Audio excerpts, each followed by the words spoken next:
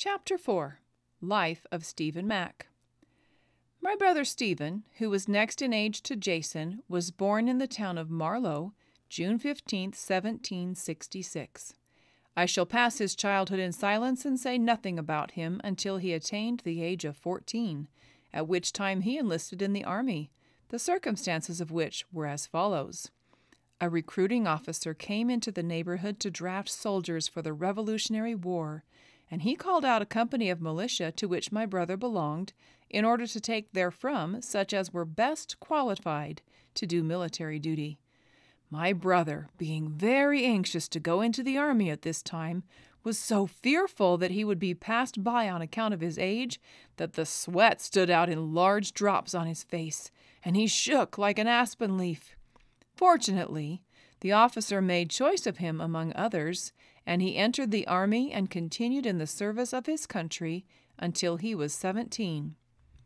During this time he was in many battles, both on land and sea, and several times narrowly escaped death by famine. But according to his own account, whenever he was brought into a situation to fully realize his entire dependence upon God, the hand of providence was always manifested in his deliverance.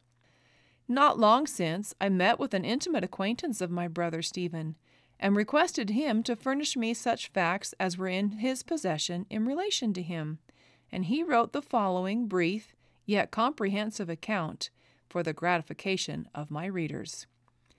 I, Horace Stanley, was born in Tunbridge, Orange County, Vermont, August 21st, 1798.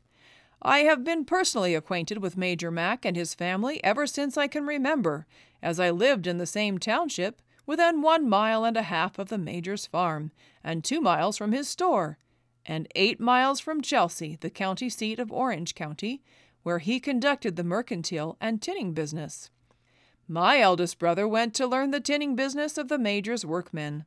The Major, being a man of great enterprise, energetic in business, and possessed of a high degree of patriotism, launched forth on the frontiers of Detroit in the year 1800, if I recollect rightly, where he immediately commenced trading with the Indians.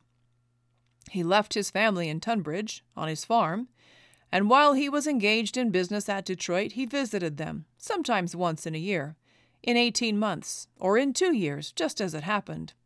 I visited Detroit November 1st, 1820, where I found the Major merchandising upon quite an extensive scale, having 6 clerks in one store. Besides this, he had many other stores in the territory of Michigan, as well as in various parts of Ohio.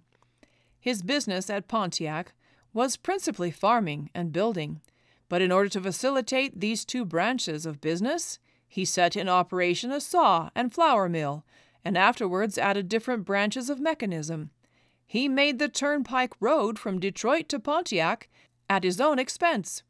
He also did considerable other public work for the purpose of giving employment to the poor. He never encouraged idleness or the man above his business. In 1828, having been absent from Detroit a short time, I returned. The Major was then a member of the council of the territory, and had acted a very conspicuous part in enhancing its prosperity and enlarging its settlement. And it was a common saying that he had done much more for the territory than any other individual. In short, the Major was a man of talents of the first order. He was energetic and untiring. He always encouraged industry, and was very cautious how he applied his acts of charity. Respectfully by Horace Stanley. My brother was in the city of Detroit in 1812, the year in which Hull surrendered the territory to the British Crown. My brother, being somewhat celebrated for his prowess, was selected by General Hull to take the command of a company as captain. After a short service in this office, he was ordered to surrender. At this, his indignation was roused to the highest pitch. He broke his sword across his knee, and throwing it into the lake, exclaimed that he would never submit to such a disgraceful compromise while the blood of an American continued to run through his veins. This drew the especial vengeance of the army upon his head, and his property doubtless would have been sacrificed to their resentment had they known the situation of his affairs. But this they did not know, as his housekeeper deceived them by a stratagem related by Mr. Stanley as follows. At the surrender of Detroit, not having as yet moved his family hither, Major Mack had an elderly lady by the name of Trotwine keeping house for him. The old lady took in some of the most distinguished British officers as boarders. She justified them in their course of conduct towards the Yankees, and by her shrewdness and tact she gained the esteem of the officers, and thus secured through them the goodwill of the soldiery, so far as to present their burning what they supposed to be her store and dwelling, both of which were splendid buildings. The Major never forgot this service done him by the old lady, for he ever afterwards supported her handsomely.